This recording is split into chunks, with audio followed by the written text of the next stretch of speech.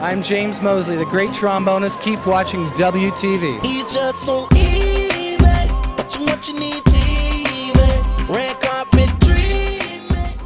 It feels great. You know, I've been a supporter of Operation Smiles for a while now, and you know, it's such an amazing thing when you can take a 45-minute operation and $250, you know, and change a kid's life, change a kid's smile for life. And tonight I'm backing up someone who had the operation that's actually singing, and she couldn't even whistle before the operation. Her name's Shadleen, and I'm really honored to be a part of that.